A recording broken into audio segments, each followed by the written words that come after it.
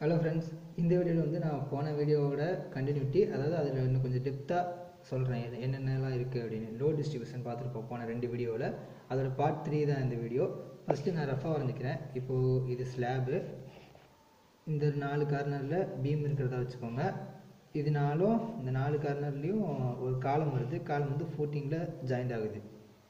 இந்த வீடியோவில் நம்ம என்னெல்லாம் பார்க்க போகிறோம்னா, நம்ம போன வீடியோவில் வந்து ஸ்கொயர் ஸ்லாப் பார்த்தோம். ஸ்கொயர் ஸ்லாப்பில் ட்ரையாங்கிளாக லோடு வந்து பீமுக்கு டிஸ்ட்ரிபியூட் ஆகும் அப்படின்னு. இதில் ரெக்டாங்கிள் ஸ்லாப் வந்தால் என்ன ஆகும் அப்படிங்கிறத இந்த வீடியோவில் நம்ம பார்க்க போகிறோம். Slab to beam load distribution. இப்போது ஒரு ரெக்டாங்கிள் ஸ்லாப் இருக்குது. ஒரு சைடு 10 மீட்டர் லென்த்தும் இன்னொரு சைடு 5 மீட்ரு விட்த்தும் இருக்குது. இதில் வந்து 4 கார்னர்லேயும் 4 பீம் இருக்குது. நான் முன்னே சொல்லியிருந்தேன் 4 கார்னருக்கும் 45 டிகிரியில் லைன் வரையணும். அந்த லைன் ஜாயிண்ட் ஆகும்போது இந்த மாதிரி ஒரு ஷேப் வரும். இப்போது இந்த பீமில் வந்து இந்த ட்ரையாங்கிள் போர்ஷன் லோடும், இந்த பீமில் இந்த ட்ரையாங்கிள் போர்ஷன் லோடும் வரும். மீதி இருக்க இந்த ட்ரெபிசைடல் போர்ஷன் லோடு வந்து இந்த பீம்லேயும், இந்த ட்ரெபிசைடல் போர்ஷன் லோடு வந்து இந்த பீம்லேயும் ஆக்ட் ஆகும். நான் பீம் 1 ஃபஸ்ட்டு பீம் 1க்கும் பீம் 2க்கு மட்டும் கண்டுபிடிச்சி காட்டுறேன். ஏன்னா பீம் 1க்கு வரது தான் 3க்கு வரும், 2க்கு வரது தான் 4க்கு வரும். ரெண்டு சேமாக தான் இருக்கும். பீம் 1க்கு வந்து லோட் டிஸ்ட்ரிபியூஷனை கட்ட போகிறேன். பீம் 1 தனியாக எடுத்து வரைஞ்சிக்குவோம். இந்த சைடு 5 மீட்டர் இருக்குது. நம்ம இதோட ஏரியா கண்டுபிடிக்கணும்னா ½ BHன்னு தெரியும் ட்ரையாங்கிளுக்கு. பி தெரியும், ஹச் வந்து நமக்கு தெரியாது. ஹச் எப்படி கண்டுபிடிக்கிறோம்னா, இதை இந்த மாதிரி ஹச்னு ஒரு லைன் வரைஞ்சிட்டோம்னா இது வந்து 90 டிகிரி இருக்கும். இப்போ இது மூலமாக இந்த ஹைட்டை வந்து நம்ம கண்டுபிடிக்கலாம். எப்படின்னா இந்த ஒரு ½ டயக்ராம் மட்டும் தனியாக இங்கே வரைஞ்சிருக்கேன். tan 45 டிகிரி = 1ன்னு தெரியும். tan 45 டிகிரினா opposite by adjacent. Opposite வந்து ஹச், அட்ஜசன்ட் வந்து 2.5. இந்த tan 45 டிகிரி 1. இது மூலமாக h = 2.5 மீட்டர்னு தெரிஞ்சிருச்சு. இப்போ ஏரியா கண்டுபிடிக்க போகிறோம். ½ × b வந்து 5 மீட்டர், h வந்து 2.5 போடுறதுனால 6.25 மீட்டர் ஸ்கொயர். இந்த ட்ரையாங்கிளோட ஏரியா 6.25 மீட்டர் ஸ்கொயர் வந்துருச்சு. செல்ஃப் வெயிட் ஆஃப் ஸ்லாப் அதை நம்ம எப்படி கண்டுபிடிப்போம்னு போன வீடியோ பார்த்துருப்போம். மறுபடியும் சொல்கிறேன். திக்னஸ் இன்ட்டு யூனிட் வெயிட் போடுவோம். அதாவது யூனிட் வெயிட்னா kN/m³ இருக்கும். அதோட திக்னஸை மல்டிப்ளை பண்ணோம்னா kN/m² வரும். அதாவது கீழே ஏரியா வரும், மீட்டர் ஸ்கொயர் அந்த மாதிரி வரும். அது ஏன்னு இப்போ உங்களுக்கு நல்லா தெளிவாக புரிஞ்சிடும் இந்த வீடியோவில். போன வீடியோவில் புரியனாலும் இந்த வீடியோ தெளிவாக சொல்லிடுறேன். ஃபஸ்ட்டு திக்னஸ் 0.15 மீட்டர்னு அசியூம் பண்ணிக்கலாம். மேக்ஸிமம் 6 இன்ச்சு 5 இன்ச்சு இந்த மாதிரி இருக்கும் ரெசிடென்ஷியல் பில்டிங்கில் ஸ்லாபோட திக்னஸ்ஸு. இன்ட்டு யூனிட் வெயிட் 25 போடும்போது 3.75 kN/m² வருது. இப்போ இந்த ஸ்லாபோட லோடு மொத்த அந்த ட்ரையாங்கிளோட மொத்த லோடையும் கண்டுபிடிக்கிறதுக்கு அந்த 3.75 kN/m² அப்படின்னு என்னன்னா 3.75 kN/m². அதாவது ஒரு மீட்டர் ஸ்கொயர் ஏரியாவில் 3.75 kN லோடு வருது. நமக்கு மொத்தம் 6.25 மீட்டர் ஸ்கொயர் ஏரியா இருக்குது. அப்போ 6.25 மல்டிப்ளை பண்ணோம்னா 23.44 kN வருது. இந்த காரணத்தினால தான், ஏன்னா ஸ்லாபோட லோடு வந்து இந்த மாதிரி ஒரு ஏரியாவாக தான் பீம் மேலே ஆக்ட் ஆகும். அதனால தான் நம்ம இந்த ஸ்லாப் லோடு கண்டுபிடிக்கும் போது பெர் மீட்டர் ஸ்கொயரில் வச்சுருக்கோம், பெர் ஏரியா கணக்கில் வச்சுருக்கோம். பீமோட லோடு காலமுக்கு டிஸ்ட்ரிபியூட் ஆகும்போது பெர் லென்த்து வைஸாக தான் லோடு டிஸ்ட்ரிபியூட் ஆகும். அதனால தான் kN/m வச்சுருப்போம் பீம் லோட. காலம் லோடு ஃபூட்டிங்கு டிஸ்ட்ரிபியூட் ஆகும்போது டேரெக்டாக ஒரு பாயிண்ட் லோட தான் டிஸ்ட்ரிபியூட் ஆகும். அதனால் அது வெறும் kN வரையும் அதிலேயே கண்டுபிடிச்சிருவோம் காலம் லோட மட்டும். அதுதான் நான் இங்கே சொல்ல வந்தது. இப்போது ஒரு ஸ்லாப் லோடு வந்து 23.44 kN வந்துருச்சு. அடுத்து பீம் 2க்கு அதே போல் கண்டுபிடிக்கும் போது ஒரு ட்ரெபிசைடல் ஷேப் இருக்குது. ஒரு சைடு 10 மீட்டர் இருக்குது, ஒரு சைடு 5 மீட்டர். இந்த 5 மீட்டர் எப்படி வந்ததுன்னா, இப்போ இது 10 மீட்டரா, இது 5 மீட்டர். எப்படின்னா இது வந்து ஒரு 2.5 கண்டுபிடிச்சோம், இது ஒரு 2.5 போக மீதி 5 மீட்டர் வரும். அதுதான் இங்கே போட்டிருக்கேன். 2.5 போக மீதி 5 மீட்டர் வரும். இந்த ஹைட்டை அந்த 5 மீட்டரில் பாதி 2.5. அதே போல் ஏரியா கண்டுபிடிக்கும் போது ½ × 2.5 × 5 + 10.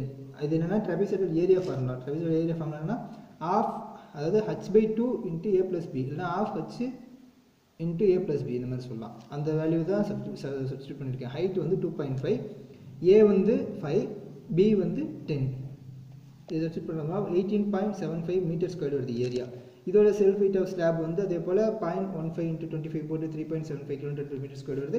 ஸ்லாப் லோடு வந்து டோட்டல் லோடு வந்து இந்த ஏரியாவோட மல்டிப்ளை பண்ணும்போது கிடைக்கிது. 3.75 × 18.75 போடும்போது 70.31 kN வருது செல்ஃப் வெயிட் ஆஃப் ஸ்லாப். இப்போ அந்த ட்ரெபிசைடல் ஷேப்பில் வர அந்த பீம் மேலே ஆக்ட் ஆகிற லோடு வந்து ட்ரையாங்கிள் பீம் மேலே ஆக்ட் ஆகிற லோடை விட அதிகமாக இருக்குது. அதாவது இந்த பீம் மேலே, இப்போ பீம் 1 இருக்குது பார்த்தீங்களா, இந்த பீம் மேலே வந்து 23 0.44 kN லோடு தான் ஆக்ட் ஆகுது. இந்த பீம் இருக்குது பார்த்தீங்களா, இது மேலே 70.31 kN லோடு ஆக்ட் ஆகுது. இதுக்கு ஏற்ற மாதிரி நம்ம இந்த பீமை வந்து ஸ்ட்ராங்காக டிசைன் பண்ணணும். இந்த லோடு அப்ளை ஆகுது, ஃபஸ்ட்டு லோடு எப்படி அப்ளை ஆகுதுன்னு தெரிஞ்சுக்குவோம். நெக்ஸ்ட் வீடியோவில் நம்ம எப்படி பீம் டிசைன் பண்ணுறது, ஸ்லாப் டிசைன் பண்ணுறதுங்கிறத தெளிவாக பார்ப்போம். இப்போ இந்த லோடு வந்துருச்சா, இந்த பீமில் வந்து நம்ம வந்து ஸ்டிரப்ஸ்னு ஒன்று கட்டுவோம். அது எதை பொறுத்து கட்டுறோம் அப்படின்றத இப்போ பார்ப்போம். ஏற்கனவே நிறைய வீடியோவில் சொல்லியிருப்பேன், ஸ்டிரப்ஸோட ஸ்பேசிங் எதை பொறுத்து இருக்கும். ஷியர் ஃபோர்ஸ் அதிகமாக இருக்க இடத்துல ஸ்பேசிங் கம்மியாக கொடுக்கணும், ஷியர் ஃபோர்ஸ் கம்மியாக இருக்க இடத்துல ஸ்பேசிங் நிறைய கொடுத்துக்கலாம் அப்படின்னு சொல்லியிருந்திருக்கேன்.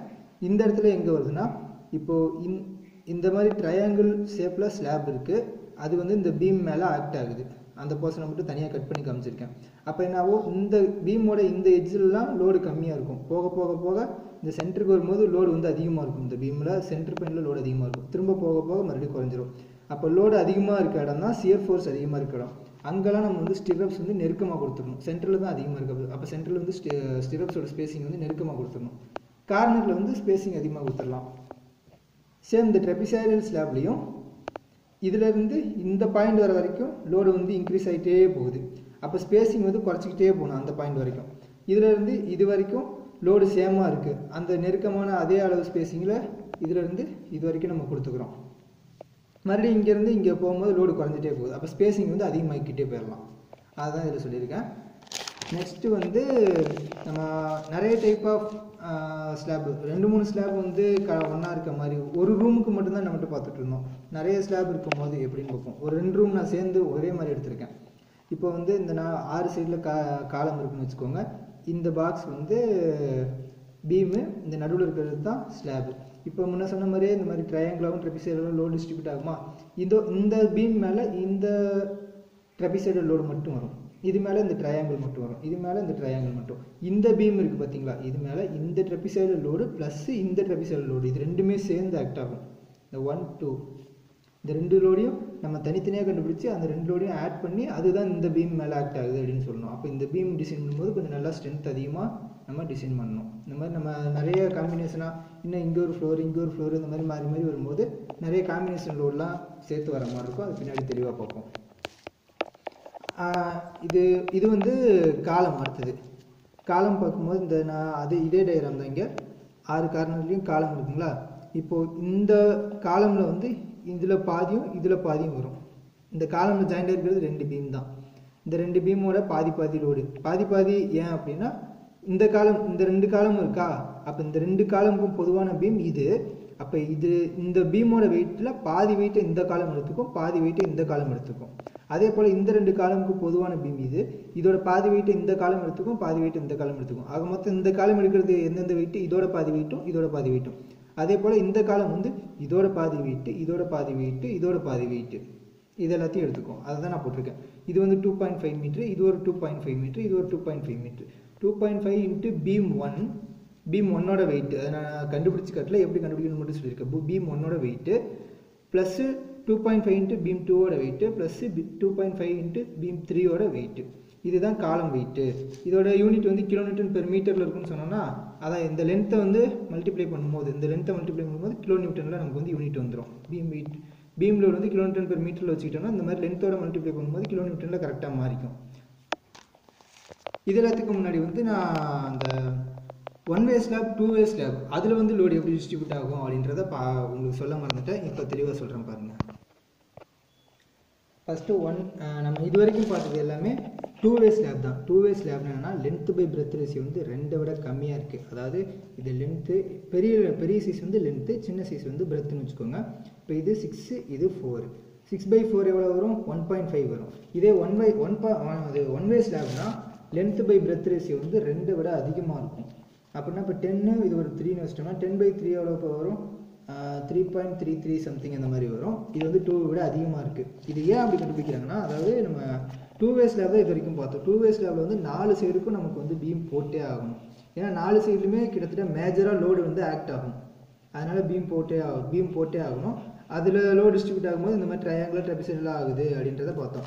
1 வே ஸ்லாபில் வந்து ஒரு டைரக்ஷனில் வந்து ரொம்ப லென்த்தியாக இருக்கும். அதுதான் இந்த 2ன்னு சொல்கிறோம்ல, பிரெத்தை விட லென்த் வந்து 2 மடங்கை விட அதிகமாக இருக்குது. இப்போ பிரெத் 3, லென்த் வந்து 10 மீட்டருக்கு மேலே இருக்குது. அந்த மாதிரி ஒரே டைரெக்ஷனில் இருக்கும்போது இப்போ இதில் வந்து மெயின் பார் வந்து நம்ம இந்த டைரெக்ஷனில் கொடுக்க மாட்டோம். ரெயின்ஃபோர்ஸ்மெண்ட் மெயின் பார் இந்த டைரெக்ஷனில் கொடுத்தோம்னா ரொம்ப லென்த்தாக இருக்குது, இதோட பெண்டிங் மூமெண்ட் வந்து ரொம்ப அதிகமாக வரும். அப்போ அதுக்கேற்ற மாதிரி 20 ராடு 25 ராடு அந்த மாதிரி ரொம்ப திக்னஸான ராடெலாம் போடுற மாதிரி இருக்கும். அப்போ என்ன பண்ணுவோம், இந்த டைரெக்ஷனில் வந்து நம்ம ராடு போடுவோம். அப்போ வந்து நமக்கு எக்கனாமிக்கலாக இருக்கும். அப்போ இந்த டைரெக்ஷனில் நம்ம ராடு கொடுக்கும்போது இந்த 2 பீம் மட்டும் இருந்தால் போகும். இந்த 2 பீம் மட்டும் இந்த ஸ்லாபை தூக்கி நிறுத்திடலாம். இந்த இடத்துல பீம் கொடுக்க தேவையே இல்லை. கொடுத்தா சேஃப்டி தான், கொடுக்கவே தேவையில்லை. அதாவது இந்த இடத்துல பீம் கொடுத்தா நம்ம நெக்லெக்ட் பண்ணுற மாதிரி தான் இருக்கும். அப்போ இந்த 2 பீம் தான் நம்ம மெயினாக கன்சிடர் பண்ணுவோம் அந்த லென்த் சைஸில் இருக்கிறத. அப்போ இதில் லோடு எப்படி டிஸ்ட்ரிபியூட் ஆகும், ஒரு பாக்ஸ் மாதிரி தான் லோடு வந்து இதுக்கு போகும். ஒரு ரெக்டாங்கிள் சைஸில் தான் இதோட லோடு ஆகும். டோட்டல் லோடு இருக்குன்னா அதில் பாதி லோடு இந்த பீமுக்கு, பாதி லோடு இந்த பீமுக்கு வரும். இந்த இடத்துல ஏன்னா பீம் இல்லை, பீம் இருந்ததுன்னா இந்த ட்ரையாங்கிள் போர்ஷன் மாதிரி பிரித்து இந்த ட்ரையாங்கிள் இங்கே மீதி இருக்க அந்த ட்ரெபிசைடல் இதுக்கும் போகும். பீமே இல்லை அப்படிங்கும்போது டோட்டல் லோடில் பாதி, இந்த பாதி தூரத்தில் இருக்கிற லோடு இதையும், பாதி தூரத்தில் இருக்கிற லோடு இதுக்கும் ட்ரான்ஸ்ஃபர் ஆகும். இதுதான் இந்த 1 வே ஸ்லாபுக்கும் 2 வே ஸ்லாபுக்கும் உள்ள வித்தியாசம். அடுத்ததான் நான் சேஃப் பியரிங் கெப்பாசிட்டின்னு ஒரு பாயிண்ட் சொல்லியிருப்பேன். அதாவது நம்ம டோட்டலாக நம்ம மேலே இருந்து ஒரு பில்டிங்கோட டாப்பில் இருந்து பாட்டம் வரைக்கும் லோடு கண்டுபிடிச்சிட்டு வருவோம். அந்த ஃபூட்டிங் வரைக்கும் கண்டுபிடிச்சிட்டு அந்த லோடு வந்து நம்ம சேஃப் பியரிங் கெப்பாசிட்டியை விட கம்மியாக இருக்கணும் அப்படின்னு சொல்லியிருந்தோம். அதுக்கு முன்னாடி நம்ம சேஃப் பியரிங் கெப்பாசிட்டி என்னன்னு தெரிஞ்சுக்கணும். Safe bearing capacity means the soil which resist the load. மேலேருந்து நம்ம கொடுக்குற லோடை வந்து ரெசிஸ்ட் பண்ணுற தன்மை தான் அதோட சேஃப் பியரிங் கெப்பாசிட்டி. சேஃபாக இருக்கணும், அதாவது நம்ம கொடுக்குற லோடை தாங்கி பிடிக்கும் போது சாயில் வந்து சேஃபாக இருக்கணும். At which load the soil going to shear R settlement, that is the failure of the soil. அதாவது நம்ம ஒரு குறிப்பிட்ட லோடு கொடுக்கும்போது அந்த சாயில் வந்து செட்டில் ஆகும், கீழே இறங்கும், ஒரு இன்ச்சு 2 இன்ச்சு அந்த மாதிரி லைட்டாக கீழே இறங்கும். அப்படின்னா அதாவது சியர்னு சொல்லுவாங்க. அதை ஒரு சாயிலோட ஒரு லெவல்லேருந்து இன்னொரு லெவலில் கீழே இறங்கும்போது அது சியர் ஃபோர்ஸ் உருவாகும். அந்த மாதிரி ஆகிறது தான் அதோட ஃபெயிலியர்னு சொல்லுவாங்க. அந்த லோடு தான், அந்த சாயிலில் ஃபெயிலியர் ஆகிற அந்த லோடு வரைக்கும், அது வரைக்கும் இருக்கிற லோடு தான் சேஃப் பியரிங் கெப்பாசிட்டின்னு சொல்லுவாங்க. இப்போ ஒரு 100 kN பெர் மீட்டர் ஸ்கொயர் இந்த லோடில் தான் சாயில் வந்து செட்டில் ஆகுது. அப்படின்னா இந்த 100 kN தான் சேஃப் பியரிங் கெப்பாசிட்டி. இதை விட கம்மியாக இருக்க எல்லா வேல்யூவுமே சேஃப் பியரிங் கெப்பாசிட்டி தான். இதை விட கிரேட்டராக போனால் 100க்கு ஈக்குவலாகவோ அடுத்து கிரேட்டராகவோ போனால் அந்த சாயில் வந்து நாட் சேஃப். இதுதான் சேஃப் பியரிங் கெப்பாசிட்டின்னு சொல்கிறாங்க. This load is called as the safe bearing capacity of soil. For safety purpose factor of safety value 2 was given. Factor of safety value கொடுத்துருவோம். இப்போ 100 kN அது வந்து செட்டில் ஆகுது, இருந்தாலும் அதுக்கு ஃபேக்டர் ஆஃப் சேஃப்டி 2 கொடுத்து 100/2 = 50 kN per metre square தான் safe bearing கெப்பாசிட்டின்னு சொல்கிறோம். ஏன்னா நம்ம இருக்கிறதுலே அந்த எட்ஜ் பாயிண்டில் வந்து நம்ம லோடை கொடுக்கக்கூடாது. இப்போ 100 kN பெர் மீட்டர் ஸ்கொயர் அந்த சாயில் தாங்குதுன்னா 100 kN ஃபோர்ஸையும் அதில் கொடுத்துட்டோம்னா நாளாக ஆக அதோட சாயிலோட கெப்பாசிட்டி வந்து சேஞ்ச் ஆகலாம். கொஞ்சம் முன்ன பின்ன 100ங்கிறது 90 ஆகலாம், 80 ஆகலாம். அப்போ வந்து நம்ம வந்து பில்டிங் ஃபெயிலியர் ஆகிடும். அதனால் ஃபேக்டர் ஆஃப் சேஃப்டி 2 கொடுத்து 50 kN பெர் மீட்டர் ஸ்கொயர் வரைக்கும் அதுக்கு லோடு கொடுக்கலாம் அப்படின்ற மாதிரி சேஃப் பியரிங் கெப்பாசிட்டி வந்து டிஃபைன் பண்ணியிருக்காங்க. சேஃப் பியரிங் கெப்பாசிட்டியை கண்டுபிடிக்கிறதுக்கு ஒரு சிம்பிளான ஃபார்முலா. இது அக்யூரசி கிடையாது, நம்ம டக்குன்னு கண்டுபிடிச்சிக்கலாம் ஒரு சாயிலோட சேஃப் பியரிங் கெப்பாசிட்டி எவ்வளோ இருக்கலாம் அப்படின்னு சைட்டில் டெஸ்ட் பண்ணி பார்க்கறதுக்காக. ஒன்றும் இல்லை, ஒரு பாக்ஸ் வந்து நம்ம எடுத்துருக்கோம் ஃபஸ்ட்டு ஃபுட்டிங்க்கு. இப்போ இந்த இதுதான் சாயிலோட பாட்டம், அதாவது இது கிரவுண்ட் லெவல் இங்கே இருக்கும். இதில் வந்து பாக்ஸ் எடுத்துகிட்டு இதுதான் சாயில் இருக்குது. இப்போ ஒரு பால் எடுத்துக்குவோம், அதோட வெயிட் வந்து டபிள்யூன்னு வச்சுக்கலாம். அது வந்து இந்த பாட்டம் சாயிலிருந்து ஹச் ஹைட்டில் இருக்குது. இப்போ இந்த பாலை இங்கேருந்து கீழே போடும்போது இந்த மாதிரி சாயிலில் வந்து லைட்டாக செட்டில் ஆகிருக்கும். கொஞ்சம் அந்த செட்டில் ஆன டெப்த் வந்து டின்னு வச்சுக்கலாம். இப்போ நமக்கு உள்ள ரிலேஷன் என்னென்னா, இந்த பாலோட வெயிட் இன்ட்டு ஹைட்டு, அதாவது இதோட மூமெண்ட்டுங்கிற மாதிரி கிட்டத்தட்ட wait into height equal to இதோட செட்டில் ஆனதில் அந்த settle into safe bearing capacity ஆர்னு வச்சுக்கலாம். அதுக்கு ஈக்குவலாக இருக்கும். அது மூலமாக சேஃப் பியரிங் கெப்பாசிட்டி ஆர் மட்டும் தானே வச்சிட்டோம்னா டி தானே போகும்போது WH/D அப்படின்ற மாதிரி ஃபார்முலா வருது. ஃபேக்டர் ஆஃப் சேஃப்டி கொடுக்கும்போது 2 கொடுத்தோம்னா இப்போ 2 வந்து முன்னே போட்ட மாதிரி இங்கே கீழே சேர்த்து கொடுக்கலாம். WH/2D அப்படின்றது formula. Consider this W = 20 kg. இப்போ அந்த பாலோட வெயிட் வந்து 20 kg. அது வந்து 1.5 மீட்டர் ஹைட்லேருந்து கீழே விழும்போது அந்த சாயில் வந்து 0.05 மீட்டர், அதாவது 5 சென்டிமீட்டர் வந்து செட்டில் ஆகுது. அப்படின்னா அதோட சேஃப் பியரிங் கெப்பாசிட்டி எவ்வளோ இருக்குது அப்படின்னு பார்க்க போகிறோம். R equal to safe bearing capacity equal to 20 into 1.5 divided by 0.05. இதை simplify பண்ணோம்னா 600 கிலோகிராம்னு வருது. இதோட யூனிட் என்ன வருது? கிலோகிராம்னு வருது. ஆனால் நம்ம சேஃப் பியரிங் கெப்பாசிட்டி வந்து கிலோகிராம் பெர் மீட்டர் ஸ்கொயரில் இருக்கணும். அப்போ கீழே வந்து நம்ம அந்த ஏரியாவை போடணும், டிவைட் பை ஏரியா போடணும். அப்போ இந்த செட்டில் ஆனது பார்த்தீங்களா, இந்த ஏரியா நமக்கு தெரியணும். இந்த ஏரியா எதுக்கு ஈக்குவலாக இருக்கும்? இந்த பால் இருக்குல்ல, அதோட டயாமீட்டர் மூலமாக வர ஏரியா ஒரு சர்க்கிள் ஏரியாவுக்கு ஈக்குவலாக இருக்கும். இதோட டயாமீட்டர் ஒரு 10 சென்டிமீட்டர் அப்படின்னு வச்சிட்டோம்னா 5/4 இன்ட்டு 10 ஸ்கொயர். இதை போடும்போது 7.64 கிலோகிராம் பெர் சென்டிமீட்டர் ஸ்கொயர். ஒரு சென்டிமீட்டர் ஸ்கொயர் ஏரியாவில் 7.64 கிலோகிராம் வெயிட் வரைக்கும் அந்த சாயிலில் கொடுக்கலாம். அதுக்கு மேலே கொடுத்தோம்னா அந்த சாயில் ஃபெயிலியர் ஆயிரும் அப்படின்றத கண்டுபிடிச்சோம். இதோட யூனிட் நம்ம கிலோநியூட்டன் பெர் மீட்டர் ஸ்கொயரில் கண்டுபிடிச்சிக்கலாம். ஏன்னா எல்லா லோடுமே நம்ம கிலோநியூட்டன் பெர் மீட்டர் ஸ்கொயரில் தான் கண்டுபிடிச்சிட்டு இருக்கோம். 7.64 கிலோகிராம் பெர் சென்டிமீட்டர் ஸ்கொயரை இதை கிலோகிராமை நியூட்டனாக மாற்றுறதுக்கு 9.81 மல்டிப்ளை பண்ணிட்டு சென்டிமீட்டர் ஸ்கொயரை மீட்டர் ஸ்கொயராக மாற்றுறதுக்கு 0.01 அதோட மல்டிப்ளை பண்ணிட்டேன். சென்டிமீட்டர் மீட்டராக மாற்றுறதுக்கு 0.01 சென்டிமீட்டர் ஸ்கொயர்னா இப்போ மீட்டர் ஸ்கொயருக்கு ஒரு ஸ்கொயர் போட்டாச்சு.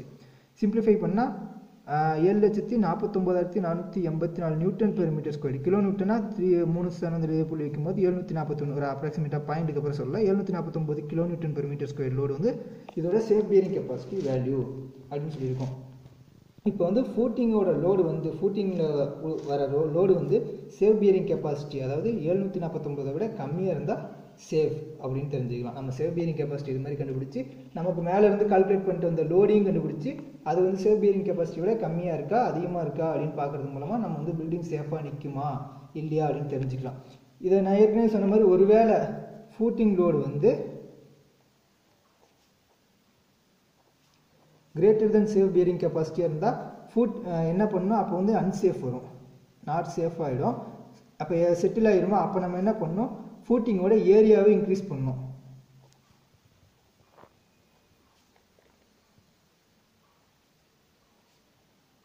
அது ஏரியாவை நம்ம ஏற்கனவே அந்த வீடியோவில் நான் சொல்லியிருப்பேன், இப்படி ஏரியா இன்க்ரீஸ் பண்ணால் எப்படி அதோட கிலோமீட்டர் பெர் மீட்டர் ஸ்கொயர் அந்த வெயிட் வந்து எப்படி குறையுது அப்படின்றத நான் முன்னே சொல்லியிருந்தேன். அந்த ஏரியாவை இன்க்ரீஸ் பண்ணுறது மூலமாக நம்ம டோட்டல் லோடு, அதாவது லோடுங்கிறத விட கிலோமீட்டர் பெர் மீட்டர் ஸ்கொயருங்கிறது ப்ரெஷர் ஸ்ட்ரெஸ்ன்னு சொல்லலாம். அந்த ஸ்ட்ரெஸ் வந்து குறையும். ஏரியாவை இன்க்ரீஸ் பண்ணோம்னா ஸ்ட்ரெஸ் குறையும். ஸ்ட்ரெஸ்னா லோடு பை ஏரியா, அதுதான் கிலோமீட்டர் பெர் மீட்டர் ஸ்கொயரா. இங்கே 1 மீட்டர் ஸ்கொயரில் எவ்வளோ லோடு வருதுன்னு பார்த்தோம். அதே 1 மீட்டருக்கு இடத்துல 5 மீட்டர் ஸ்கொயர் கொடுத்துட்டோம்னா, இப்போ இங்கே லோடு வந்து ஒரு 10 இருக்குது, 1 மீட்டர் ஸ்கொயருக்கு 10 கிலோமீட்டர். அதே 5 மீட்டர் ஸ்கொயரில் கொடுத்துட்டோம்னா அப்போ என்ன வரும், 2 கிலோமீட்டர் பெர் மீட்டர் ஸ்கொயர். இந்த மாதிரி ஏரியா வந்து குறைஞ்சிரும், சரி லோடு வந்து குறைஞ்சிரும். அதனால் நமக்கு சேஃப்டியாக இல்லைன்னா நம்ம வந்து ஒன்று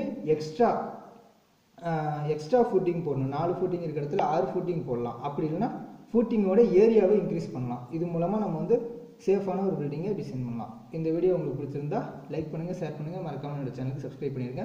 இதை பற்றி இன்னும் டீட்டெயிலான வீடியோ ஒரு ஃபுல் பிளானை வச்சு நான் உங்களுக்கு தெளிவாக லோட் டிஸ்ட்ரிபியூஷன் டிசைன் பண்ணுறது எப்படின்னு சொல்கிறேன் நெக்ஸ்ட் வீடியோவில். தேங்க்யூ.